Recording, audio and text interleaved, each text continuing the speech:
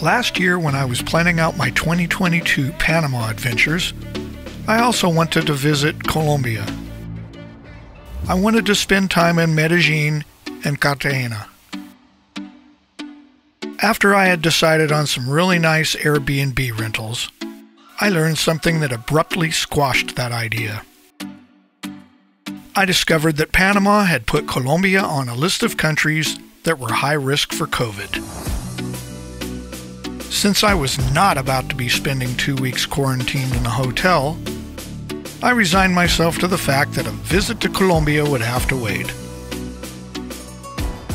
Life takes some interesting turns sometimes.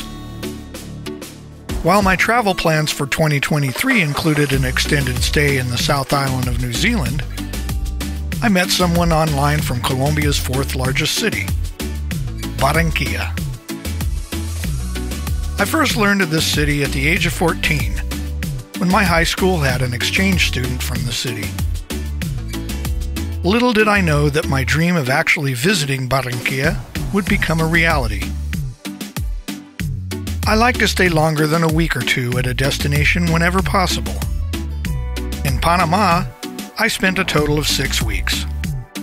In Barranquilla, I will be staying a total of 3 months. Stay tuned and join me on my upcoming adventures in Colombia's Golden Gate, Barranquilla.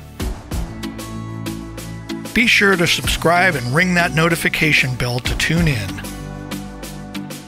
Thanks for watching. 80 on the go, out.